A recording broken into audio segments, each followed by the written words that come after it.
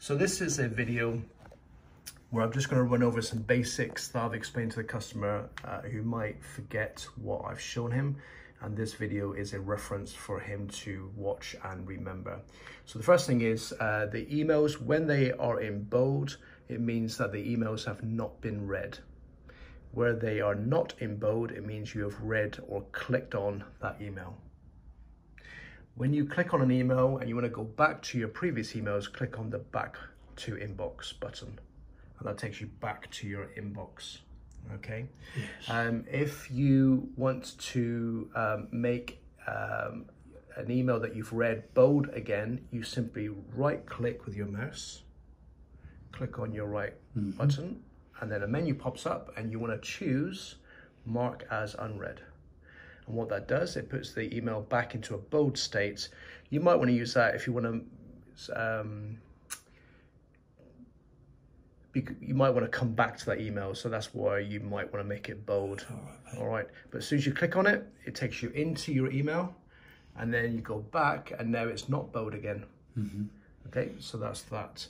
The other thing is, if you want to select all these emails that you can see, you can click on the first one. Yes.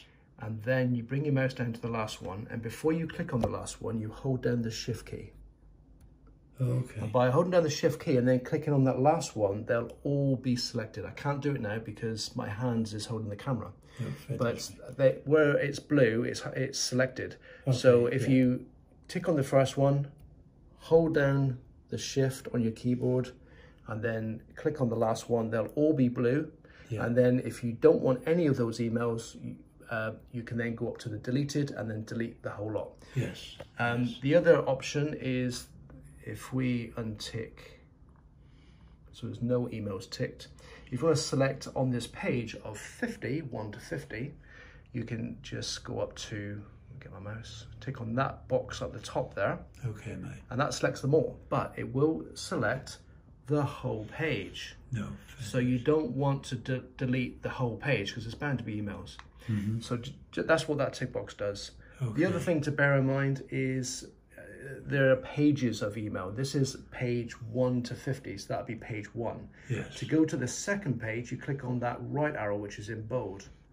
And now you're on page showing emails 51 to 100. That's all these emails. Okay, matey. All right. And then you've got a few more, so you click again, and now it's showing you the remainder, which is just those few there. Okay, so that's the going through the pages. All right, and that's it. I can't think of what else I need to show you, but this is just a reference to help you jog your memory. Oh, that's magic.